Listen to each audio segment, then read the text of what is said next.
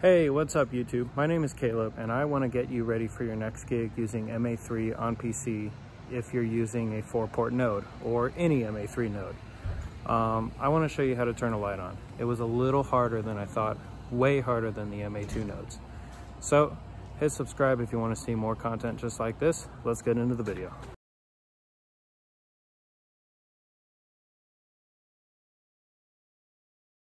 So here is the node. Huge thank you to Mike Montag at MC Productions for mailing this to me to let me use for this video. When I got the node, it looked like this. So if you see these yellow boxes that look like Grandma 2, it means it's in Grandma 2 mode. You're going to need to hold this button, keep holding it,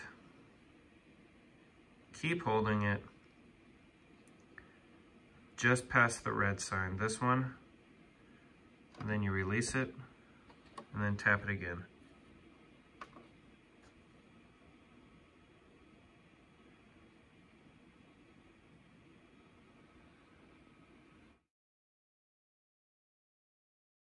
Now that your node's in MA3 mode, check the black and white number to the right to make sure the version number here matches the version number you're using in MA3 on PC.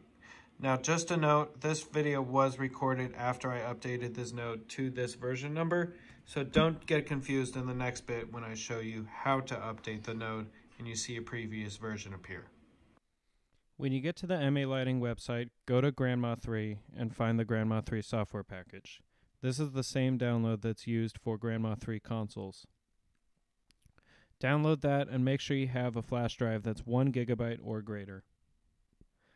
Go ahead and click on this PC, right click, go to Manage, and then find that flash drive, hit Format, and you're going to format it as FAT32.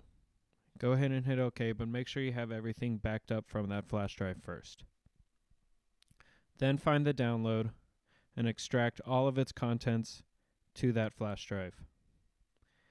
This should take a minute. Once you're done, you should have these two folders and that icon. Now we're going to power off our MA, plug in the USB, power back on the MA, and plug in our Ethernet. Just a note that you do not need a network switch or crossover cable if you're just going from your network card to your node.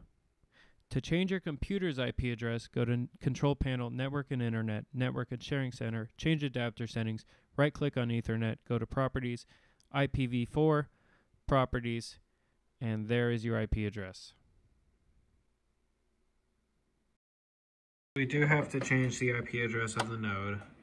Notice I have con1 set to 2 and IP2 set to 10 from a previous configuration.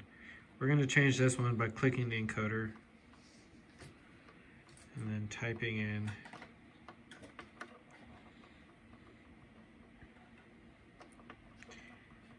.10.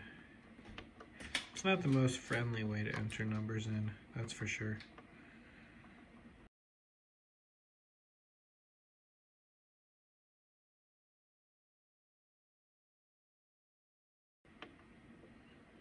Okay, so con1 is set to 10.003.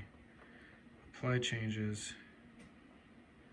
Con1 takes the new IP address.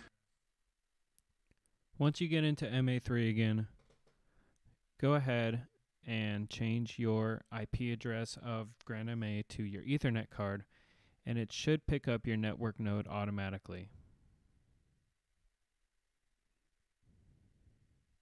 If it doesn't, just go out of network settings and back into network settings and it should show up.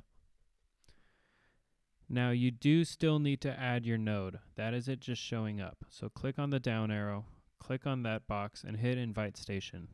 Now usually this worked, but oddly it didn't work this time around. So I saved, shut down Grand MA, turned it back on, and this was the result.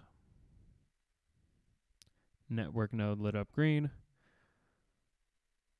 and all was good. So let's turn a light on. Go ahead and go into settings and patch. and you're going to hit add or insert new fixture.